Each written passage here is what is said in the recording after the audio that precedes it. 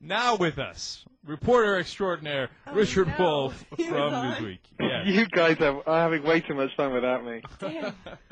All right, Richard, you want to talk about fun? The White House shakeup. Man, that's fun. You need to get out more. Well, that's entirely true, actually. So, Richard, let me start with this question. Yes. It seems, and this is a pointless debate we had on the show, and not even really a debate. Just, I'm curious, how much it seems that Josh Bolton is flexing his muscle. Whether it turns into real decision-making muscle, I have no idea. Your thoughts, you certainly know better than I. Well, yes, he does work for the decider, as you pointed out. So decision-making rests with the decider-in-chief. But look, he is making real changes. It is not cosmetic. And power in the White House is generally a zero-sum game. It's not like, they initially spinned it as, for instance, Karl Rove's move. We're just focusing him on what he does best. No, actually, Karl lost power, and Josh Bolton took it away and gave it to his sidekick, a guy called Joel Kaplan. Will that make any difference? I think, it does make a difference to the sort of competence question, which the administration has especially faced over the last year or two. But does it fundamentally change the direction of policy or the president's numbers? No, I don't think so. I mean, the agenda is pretty much set. I certainly agree with. It seems a ridiculous thing to even suppose. But I thought one thing that was curious was this notion that Tony Snow and whether that he has unusual access, that he has what's called walk-in access Right. to both the Oval Office and to Josh Bolton's office. That was the first thing that gave me indication that if that were true and if that is significant, that Bolton might be a relatively powerful figure in the White House if it's important to be able to walk into Bolton's office without setting a meeting. They all had walk-in access, all of them. All the assistants to the president, there are 16 or 18 of them, in theory, all had that ability to walk into the Oval Office. And as one senior White House official told me, Scott McClellan's problem was not access to the Bushes, since he actually had a much better relationship with the Bush family than most other people there, given that he'd worked for them since '99. So that isn't as important as it sounds. What will be much more important, a sign of what Tony Snow has negotiated, is whether he can write his own talking points or whether he can drift away from his talking points. What happens when he does that? And the answer to all of those things is we're just going to have to wait and see when he finally does that. But the whole FaceTime with the president, I mean, it's not as big a deal as they're making out. Okay. I hear you. We're talking to Richard Wolffe from Newsweek. I want to get back to Tony Snow in a second. I have predictions. Everybody get ready. I have predictions. Richard, get out a pen. You'll want to write them down. By the way, I was the one arguing that Bolton has no actual power, so one of your pieces kind of proves me wrong. I'm very dissatisfied with that, Richard. At a later date, Cenk and Richard, let's get Richard on this program, and I want to play Dave Kohler's America with Richard Wolffe. Oh, that'd be fun. Badly, and I think he'd be good at it. That'd be fun. For another time. Anytime, guys. What is that game? Can we put money down on it? Is that legal? Well, we can happen. Talking to Ben, of course you can. We could put money on anything, trust me. Okay, so now let's talk about Rove for a second before we get back to Snow. You mentioned the demotion, that he's lost real power. It's gone to, obviously Josh Bolton to some degree, and then to his guy, Joel Kaplan. Now, that's one possibility, and I'm certain that that's happened with, in reality. But the question, I think, or I should say, in my mind, the better question is, why is that? Is it because Bolton has gained more power and they were really convinced that Karl Rove was not doing a good job there? Or could it possibly be, as Jennifer Palmieri was on the show yesterday, she was talking about, she worked in the Clinton White House for 8 years, and she says, no, it's far more likely that they're concerned about the indictment that Rove might get. Obviously, he was in front of the grand jury yesterday, and that they did the announcement of Tony Snow yesterday to kind of obscure that story to some degree. And to get out in front and sort of having already demoted Rove in case he is indicted and they have to fire him. Oh, that's a good theory. Well, they're not that good. They're really not that good. Number one, yes, people are worried. All of the statements are true. That doesn't mean to say they're all interconnected. Right. Yes, they are worried about indictments, especially about Carl's future. That is true. Especially worried because they really have no clue what's going to happen, and they keep asking members of the press what's going to happen, and we have no clue either. So that tells you how bad the information is. Where are the leaks that coming from? From Rove's people themselves? Is that the witnesses testify and then their lawyers leak the information? Because that seems to the limited information that we do get about the grand jury. I can only say this because I don't really report on the whole legal side of the story, but the leaks are not coming from Fitzgerald's office. Right. They're coming from lawyers involved in it. So you make your own conclusions, and that's not a comment on anybody's sources or stories or whatever. Other things, did they do Tony Snow now because they wanted to divert attention away? Well, they wanted to do Tony Snow now because A, they had lined things up. B, they wanted to move quickly and keep up the momentum of the re-energized White House, which is a storyline that is serving them pretty well right now. Yeah, it definitely is. And what else did Jennifer say? That it was done to divert attention and then to get out in front in case Rove's indicted. That was essentially... No, so basically to say, hey, look, we already demoted the guy. What more do you want? No, because if Carl gets indicted, he's out of the White House. You cannot be indicted and stay in the White House. Yeah. And if there was any debate about that, Libby's move, him leaving the White House immediately, that sort of clears that up. And I know this from my own reporting. If Rove gets indicted, he's out. Mm-hmm. You really can't do. You can't be an indicted White House official and still walk into the West Wing every day. I hear you. It's just it seems strange, and I'm sure it must seem strange to Bush too, the idea of losing Rove, because it seems like Rove and Cheney are such the people he relies on so much that if they were at somehow, if Cheney were to leave at some point and Rove had already gone, it seems like how would the decider even decide things? but I mean, there's a lot of seriousness in that he uses Rove so much. I'm not sure he trusts anybody else, including Bolton, to make decisions. And that's right. That is totally right. Rove lost power within the bureaucracy, but he hasn't lost influence with the president, as far as I can tell from my sources. That's a different situation from Cheney. Cheney really is a declining power inside the White House and has been for the whole of the second term so far, and really since Iraq turned downwards. And the Libby thing really only confirmed that. So Cheney is not the influence he used to be, although, he can still throw his weight around when he wants to, and people were very sensitive about how much they could get him to do when he shot his friend, for instance. But Carl is and will always be influential.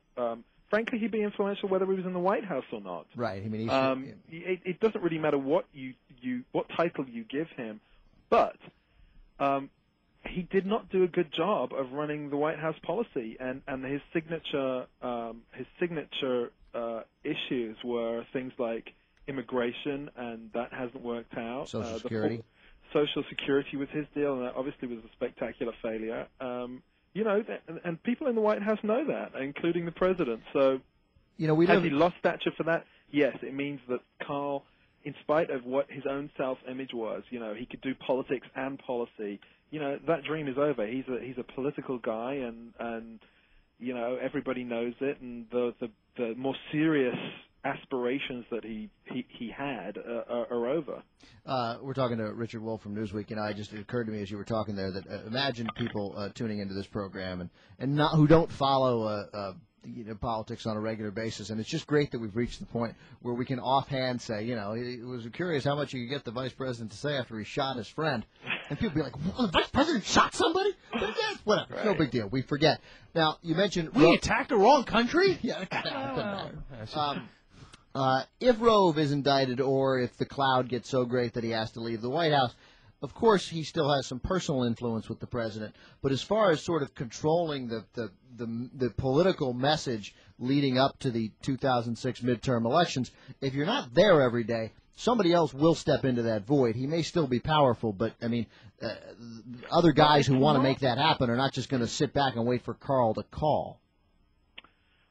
Yes, To some extent, yeah, but it's not that usual to have the political advisor inside the White House. And to have a staff position with a nice big West Wing office. They have merged the political functions and the policy functions more than any other administration. Yeah, I was going to say, and that obviously didn't really work when they took it to the highest level, which was Karl Rove running policy in the White House. But Karl's position inside the White House is more influential than any of the. Every president has some sort of political sidekick like him, a strategist that they lean on, but they've generally kept them at some kind of distance for a number of reasons, mostly to sort of insulate themselves. Right. It's never clear how much influence they have. The president can always rise above the political fray. This is not what they've decided to do in this White House, and while things were going well, it looked like it was a great formula. Obviously, when things went badly, everyone said, gee, maybe this whole politicizing everything wasn't the best thing for the presidency. Well, Richard, of course, it depends on your priorities. I think for a long time, especially in the two most decisive things, or the one most decisive thing in their first term, which is getting reelected, it did work. It worked on the political side. Now, how much they cared about the policy side is another issue, and it didn't work on the policy side. But obviously, since they emerged in what seems to be an unprecedented way, they cared more about the politics of it. And frankly, I don't even know why Karl Rove gets paid by the American people to do politics for the Republicans. And that's another reason why presidents haven't done that. Yeah, I think it's totally wrong. But again, it's another thing that we've gotten so used to that we just kind of glide by it. But hey, now, listen, so I remember in the end, the closing days of the 2000 campaign, Dick Cheney would go around pledging that their administration would mark the end of the permanent campaign, and actually they took it to another level. Yeah, they definitely did. Now, Tony Snow, here are the three possibilities as I see. First of all, he's clearly going to have a honeymoon period with the press. He's a part of the press. Sure, we want him to like us. Yeah, of course, and he's a great guy. I love him. See, there you go. You see that? By the way, do you know already? Him? Do you know him at all? Never met him, but I'm sure he's a great guy, and I love him. He's got great sneakers. We have met him. And good hair. Yeah, good hair as well. Now, but I predict that there's three possibilities of what happens with Tony Snow, and I keep a total open mind about it. I think there's some chance that he'll get in there and they will tell him, all right, now you got to cover up for this, that, and other thing, whether it's the leaks or the Valerie Plame or the NSA warrantless spying, and you got to tell him all the Democrats are with Al-Qaeda, and he might react by saying, okay, what am I going to do? This is the job, and buy into it. In which case, I think he will earn the wrath of the press pretty much as quickly as McClellan did, and it's the same old story with just a new guy delivering it. Or he might rebel against it and quit in frustration. And which I think if he does do that, I think would be a great testament to Tony Snow in a lot of ways. And I leave that open as a significant possibility. But there is a third possibility that would even speak more well of Snow and the White House, which is that Snow says, no, let's get back to conservative principles and stop with the nonsense. I don't know if that's possible. And by nonsense, I mean the illegal things, the cover-ups, the going outside just of the law, the rule of law, the renditions, the whatever it might be. First of all, do you even think that third possibility exists? No, because that would mean he is going to change administration. A press secretary is going to change administration policy on something like the war on terror. I don't know what you think he's negotiated, but it ain't that. And if they've told him that and he believes it, then he's not quite as bright as people. So it's just basically, then in my mind, it's a matter of time before he turns into another McClellan or resigns. Richard, look, this is one way people have said it to me. Look, Scott McClellan delivered talking points as if they were talking points. What conceivably a different press secretary could do is deliver talking points and make it sound convincing. Yeah. And at the very least, he'll do that. The question for us in the press is whether he gets what we need, whether he understands it, whether he can make senior officials more open to talking to us, whether they can explain policy. I was having a conversation with people at Fox News, and if you can believe it, they are frustrated with their access. And what they say is, when the administration, and this is a Fox News people saying this, when the administration goes out and explains their policy, it's not just helpful for the media, but it helps their own ends. And all of their biggest screw-ups have been when they haven't gone out to explain things. And that's the Fox News perspective. So I imagine Tony Snow carries some of that with him. Look, I'm not saying that they're going to convince people, but I think generally it is right. It is more helpful to have administration officials arguing their case more in public. Whether you believe it or not, the great American public can listen to it, judge the arguments on the merits, and then make their own decision. If he's just going to deliver talking points better, then it's like putting lipstick on a pig, and I'm not that interested. But Ben's got one last question for you. Go ahead. We'll have to do gas prices another day. All right. Well, real quick, Richard. You say that the Fox News pundit in your piece with Holly Bailey today says the Fox News pundit has already been a go-to guy for administration officials to get their message out. Yeah. I'm just curious, in 30 seconds or less, how does that? I mean, really tangibly, how is that done? What do they do? Do they literally call him? Yeah, they do. They've They've been giving him radio interviews when Cheney wouldn't talk to anyone, when Karl Rove wouldn't talk to anyone. They would call Tony Snow and talk to him on his radio show.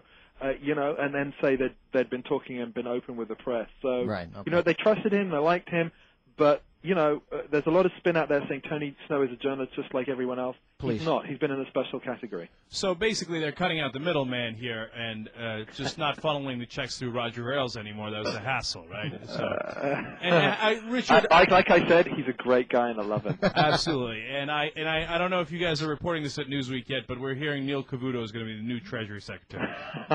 Really? And don't tell me Lou Dobbs is going to run immigration policy. Yeah, that's right. Jack is trying that joke out on everybody. Yeah, that's right. Yeah, it's good. Richard, thank you very much. We appreciate your time, as always. Anytime. All right, thanks. All right. Young Turks coming right back.